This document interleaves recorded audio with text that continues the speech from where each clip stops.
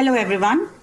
My name is Alka Chaube, and I will be talking about our high-resolution view of D4Z4 repeat regions for studying facioscapulohumeral muscular dystrophy using whole genome optical mapping. So let me introduce myself. I am the head of cytogenomics for PerkinElmer Genomics, and PerkinElmer Genomics has a global laboratory network. And you can see in this slide that we have laboratories in India, in Malaysia, in China, in Sweden, and we have 2 laboratories in the United States, one in Brantford and in Pittsburgh. With this kind of global structure, it becomes necessary to have a setup where enriched data set from diverse populations across the globe can be tailored for variant interpretation and for disease diagnosis. We have director offices in Atlanta where all the information for genetic genomic testing is essentially analyzed, interpreted, and reported from here. So our goal has been to have a comprehensive continuum of care.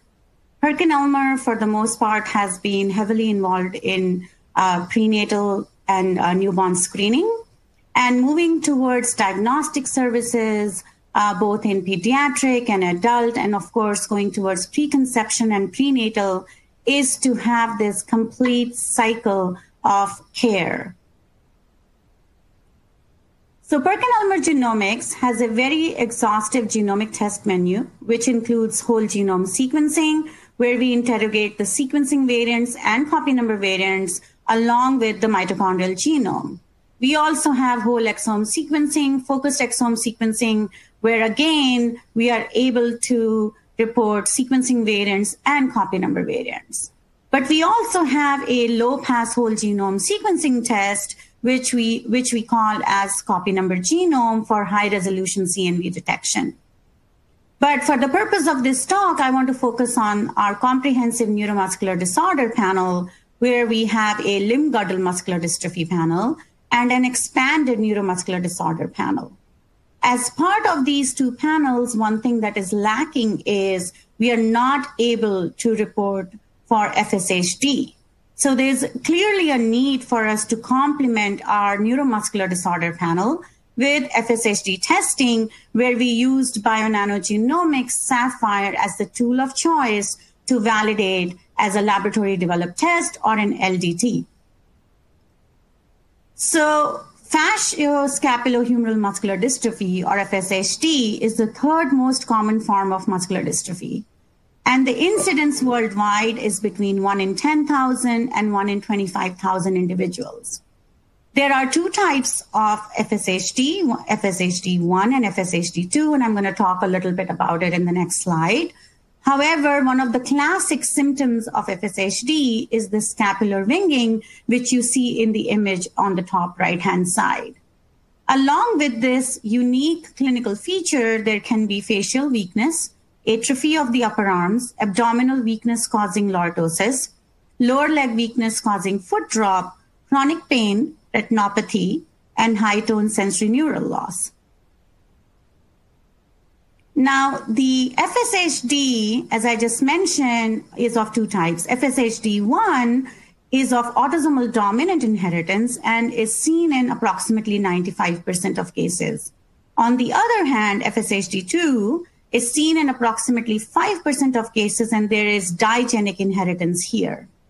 Now, let's try and understand why it is absolutely imperative to understand the genetic mechanism of FSHD and why this causes problems in routine diagnostic testing. So FSHD 1 is because of there is a D4Z4 repeat array, approximately 3.3 kb unit in size on chromosome 4q35. Now, the normal range of this repeat cluster or repeat array is 11 to 100 units. But distal to this repeat cluster, there is a 10 kb polymorphism, which is either A or B, and that actually ascertains the A or B haplotype on chromosome 4q35. So In the normal situation, the chromatin is closed because of this D4Z4 cluster. However, if there is a repeat contraction between 1 to 10 units, then, and in the presence of the A haplotype of the polymorphism, this results in FSHD phenotype expression.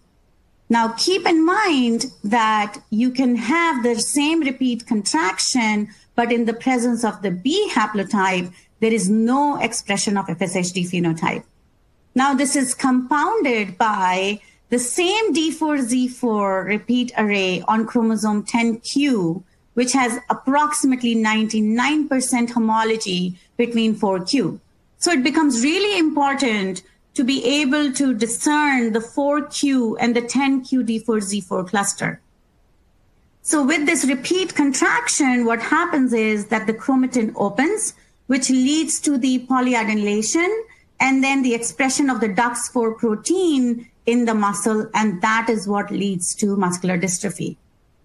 However, in FSHD2, this is associated with the SMCHD1 gene on chromosome 18p11.32, and this gene is the structural maintenance of chromosome hinge domain 1.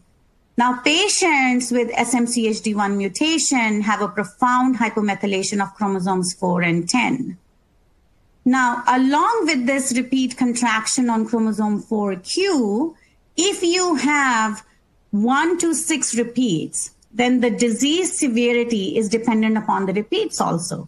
If you have repeats between 7 to 10, then you could be an asymptomatic carrier because you need hypomethylation to be able to express into the disease phenotype.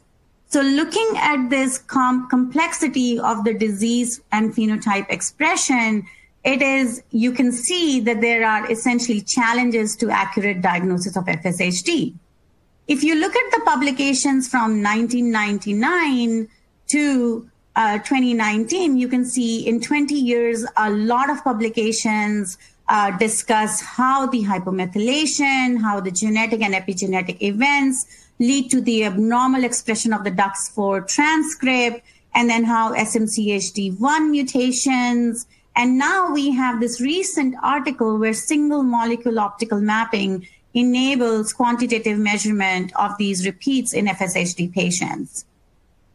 So we decided to adopt the whole genome optical mapping approach using Bionano Sapphire whole genome imaging.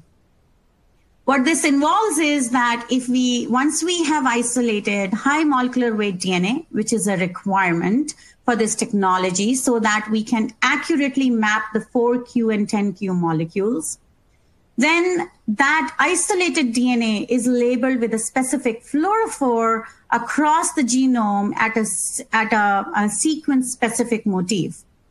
Then that labeled DNA is then linearized in the Sapphire chip using these nanochannel arrays. And the single molecules are then imaged in the Sapphire and then digitized. And there are algorithms that convert these images into these molecules. And then there is a de novo assembly that constructs the consensus genome map.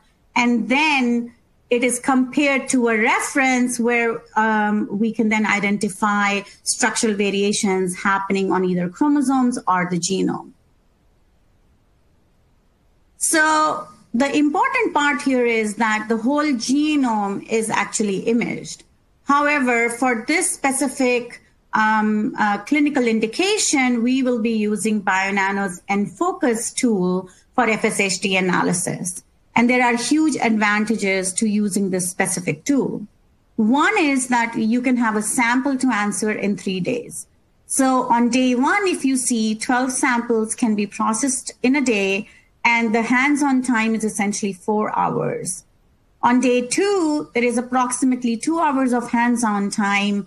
And again, that is where the labeling happens with the DLE enzyme. On day 3, what you can see over here is that 6 samples can be processed, and essentially we can have data in less than 1.5 hours per sample. We're using this focused analysis. So the main focus is One, can we accurately map the 4QA, which is the pathogenic, and the 4QB haplotypes? The number two, can we accurately measure the D4Z4 repeat arrays on chromosome 4Q? Also, we can visualize and see if there are any structural variants or copy number variants proximal to the D4Z4 repeats. And we can also report any copy number variants proximal to the SMCHD1 on chromosome 18. All this information is then reported in a result file, which also includes the images for the user to visualize and look at the data. In this slide, what I'm trying to show you is that in the bottom image, this is the BioNano map without repeat contraction. And in purple, you can see the D4Z4 repeat, which is a control sample without FSHD with the 4QA haplotype. However, in the top part now, I hope it is really clear to all the viewers that the repeat contraction, that purple rectangle, is from a known sample that has the FSHD phenotype. So it is visual, it is very clear, and we can actually map the number of repeats based on the size also. So as part of a CLIA LDT, there are essential requirements. One is the equipment IQ, OQ, and AQ. And there is actually no customer or lab responsibility because the vendor provides the certifications for the installation of the equipment and passing all the QC metrics. However, every lab has to have their own validation, standard operating procedure. And of course, we have to look for clinical samples that are available for validation. Do we have enough positive controls? And how are we going to measure the performance metrics of this test? So we have to have a robust standard operating procedure for any test. And then the personnel competency and training. And then based on our validation, what is the validation report? And then this has to be signed off by a CAP or CLIA director.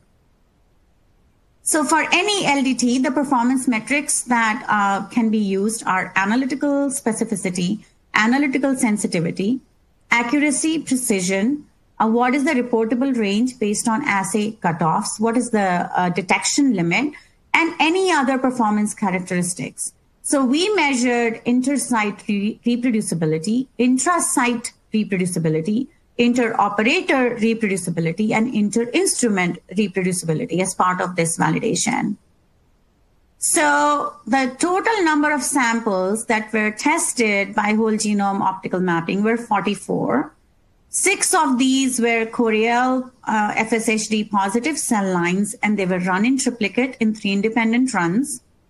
We also had 3 normal male samples and 3 normal female samples, and we had 14 clinically diagnosed FSHD patients, and 6 of those samples were run in duplicate, and I'm going to show the data a little bit later. We measured the performance metrics as mentioned here, and as I just explained on the previous slide.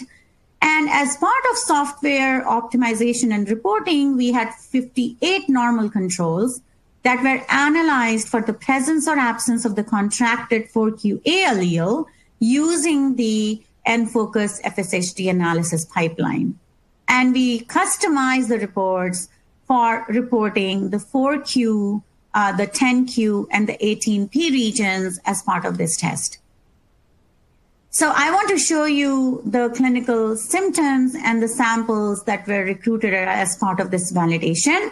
And there were 14 samples, and the images are from patient number 11. And this was a family that had a history of FSHD. And I hope that everybody can appreciate the scapular winging, which is so clearly evident in this individual. But there are 2 cases where I've highlighted, 773 and 918. And I will show this again when I discuss the data.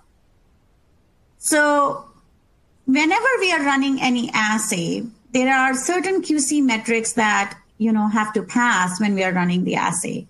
So for this Sapphire also, there are specific QC metrics that need to pass, and these can be monitored at the time when an assay is being run. So, however, for any user or for any lab, there are important QC metrics that everybody needs to know. Number one being, is the inferred sex of the sample accurate? And so the other is a molecule quality report. And then, of course, the assessment of ultra-stable regions, and everything has to pass. Besides this, we can also see what kind of analysis was performed, what kind of software assembly pipeline was used. So in this case, BioNanoSolve 3.5, which version of the FSHD analysis pipeline was used, and on which date was this assay run. So this is important for monitoring and tracking of any test, any clinical test. So now let me show you some data.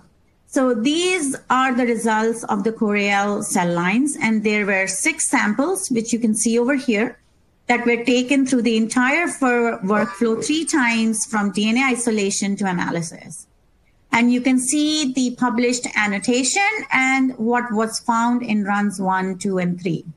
Now, the longer allele, it really doesn't matter, what the published data is, because it's usually not counted, because it is the longer allele. We are focusing on the repeat contractions anyway. On this slide, what you can see is the annotation of the short allele, and you can see runs 1, 2, and 3, where the short alleles show reproducibility plus minus 1 repeat contraction. And for the long allele, you can see that we had reproducible results in all the 3 runs. They were concordant. Similarly, for the normal male and female results, what you can see over here is that the results from chromosome 4 and chromosome 10, because that's essentially what we want to map and be able to discern. And none of the 6 control samples had the contracted or the short 4QA allele.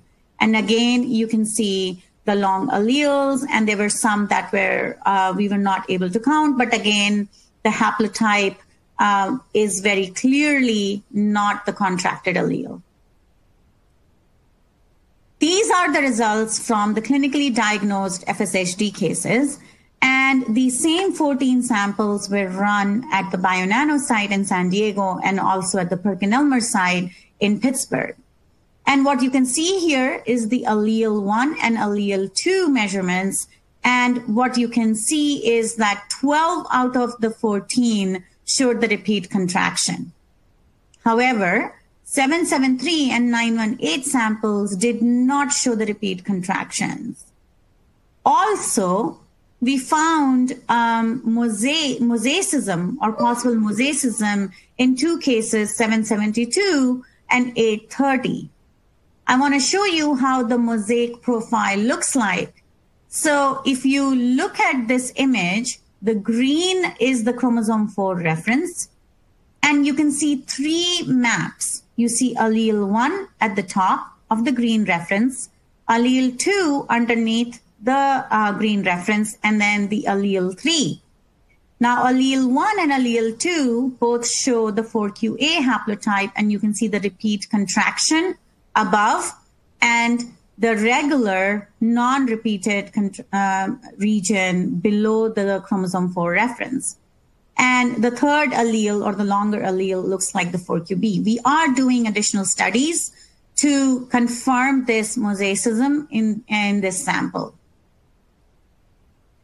When we ran the same samples at our PerkinElmer genomic site, we saw exactly the same result. You can see over here, 773 and 918 did not observe repeat contractions, and we see the same mosaicism. Now, let's go to 773 and 918. What you can see here, if you look at the clinical symptoms, 773 also had severe limb girdle muscular dystrophy.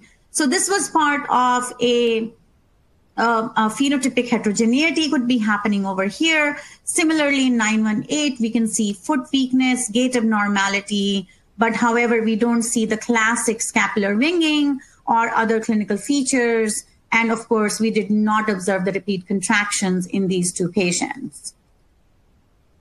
Now, when we ran these 14 samples at the two sites, then we looked at the molecule N50, which is a QC metric. N50 is approximately 200 or greater, 200 kb or greater molecules that are needed as part of a QC. And what we saw was that the PerkinElmer genomic site molecule N50 QC metric was slightly lower than when it was run at the BioNano site. So when we looked at it further, then we saw that the centrifugation speed was a little bit higher at our PerkinElmer genomics site. And this could have caused slight shearing, and that's why we didn't have those molecule lengths. So we took 6 of those samples and we reran them, as you can see over here, and we saw an improvement in our molecule N50. So what does this actually tell us? But we measured the haplotype assignments and the repeat counts. And even with this suboptimal quality of DNA or data, what we can see is the haplotype assessment did not change. So we still saw the repeat contractions, which were measured accurately across the two sites, two instruments, two different operators. And this really speaks to the robustness of this assay.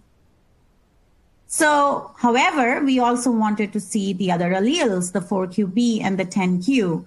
And what we saw that we found exactly the same results in all the samples. Now, remember, 772 and 830, we saw mosaic profile, and we again saw the same thing at both sites. So to summarize these results, we saw excellent performance metrics for assessing the 4Q D4Z4 repeat array. All the samples passed the assay QC, and we saw 100% gender concordance. We also assessed 100% analytical accuracy and precision detected with our Coriell cell lines and our negative controls. As I have shown you, Coriell cell lines demonstrated assay concordance in 3 independent runs, ±1 repeat, and the normal male and female controls revealed a normal range of the D4Z4 repeats between 15 to 48. We were able to assemble the de novo genomic map of the 4QA and 4QB haplotypes with accuracy, and we were clearly able to discern between the 4Q and the 10Q D4Z4 repeats with confidence. As I've shown you, 12 of the 14 clinically diagnosed FSHD cases demonstrated the contracted allele with a range of 2 to 8 D4Z4 repeats.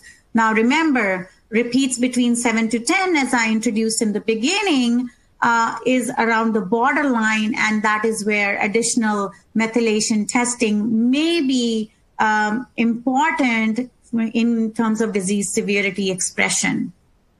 However, 14 of the 14 clinical samples demonstrated 100% concordance, both inter-site and intra-site reproducibility, with those 6 samples that we repeated at PerkinElmer Genomics. As part of our next steps, we are typing the 14 clinical samples with alternative methodologies, and we are also validating for large SMCHD1 deletions on chromosome 18.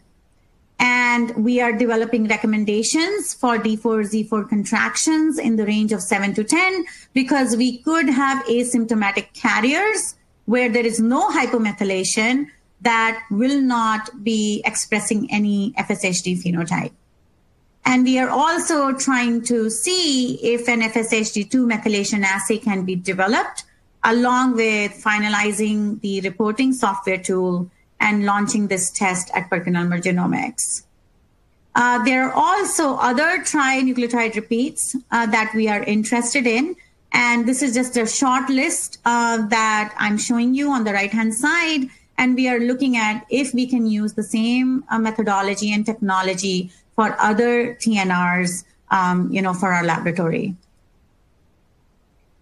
This is our PerkinElmer Genomics flyer, where we are demonstrating that this is now essentially validated, and we are doing the final tweaks to be able to offer this testing to patients and families that need genomic testing. This was a team effort. This cannot be done by one individual or a couple of people alone. As you saw, the amount of work that went in and that was needed to do this development of this assay. But I need to specifically thank Madhuri Hegde, who is our Vice President and Chief Scientific Officer of PerkinElmer Genomics, Dr. Suresh Shenoy, Dr. Rajiv Rose, and from Bionano Mark Oldakowski, who's the Chief Operating Officer, Dr. Sven Bokland, Dr. Alex Hasty, Dr. Ernest Lamb, Dr. Henry Sadowski, and Scott Way, who all played a key role in understanding the requirements for reporting, for software analysis, the visualization, and everything that is needed.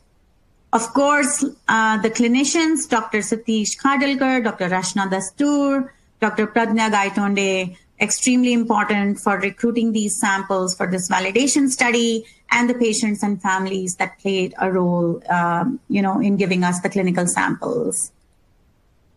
With that, I'll take any questions. We have our email on this slide, and you have my email on this slide, and I'll be happy to take any questions. Thank you very much.